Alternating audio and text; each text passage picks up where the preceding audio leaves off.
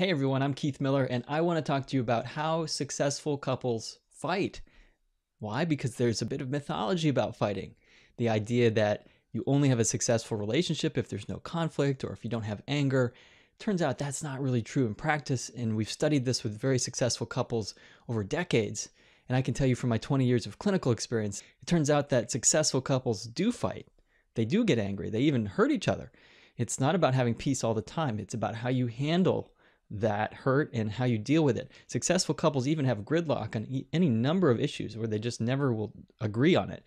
But the key to success is movement and fluidity. And what does that mean? Well, number one, it means successful couples are sensitive to disconnection and they try to repair. I mean, even if you do it for selfish reasons, right? Someone has to take care of this middle space called the relationship. It's like, this is the place where you drink from. Take care of the well and don't pollute it.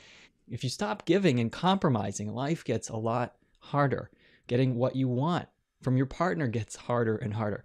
Number two is successful couples take care of themselves and they let each other off the hook.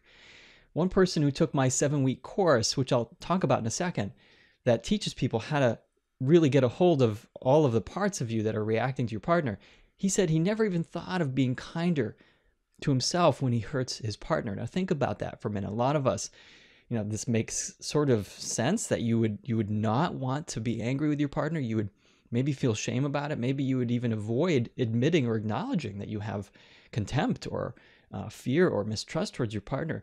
But self-compassion, taking care of yourself, means that you can actually get a hold of those parts of you, get clearer that these exist, and then deal with them. The key to empathy with others is self-compassion.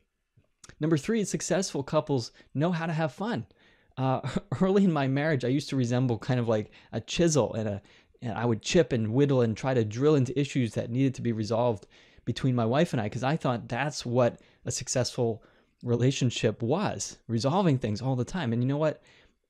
Sometimes that works, but the chisel and drill analogy, that's just like depressing and it can really hurt. Knock it off. So put down the hammer and pick up the guitar. And maybe that sounds cheesy, but look, you've got to do what you've got to do to stay loose and joyful and live in the moment and appreciate who you have and what you have right in front of you. So if you're married with kids, get more babysitters, get more dates. If you're not having sex regularly, figure out what's going on. It's time to get it on and get turned on. That's low-hanging fruit, let me tell you. It's fun to have sex. Successful couples find time for fun, even if they have to schedule it. Yeah, even scheduling sex. We can talk about that in another episode. So look, I want to tell you about this 7-week course because I offer these types of skills in a very structured, mindfulness-based stress reduction course for couples, which I teach live online. We meet once a week for 2 hours, and you get to review the curriculum and get a webinar instruction, and then also exercises to do live in class with your partner. Or even if your partner's not there, you can still take the class. A lot of folks have done this solo, and they still get a lot from it because the course is designed actually to work on yourself and then build into relationship skills. And so you can do this totally by yourself, but it's great if you can do it with your partner. Check out more about the course. It's called Mindful Marriage. You can go to the website souloflifeshow.com/mindful-marriage and learn more.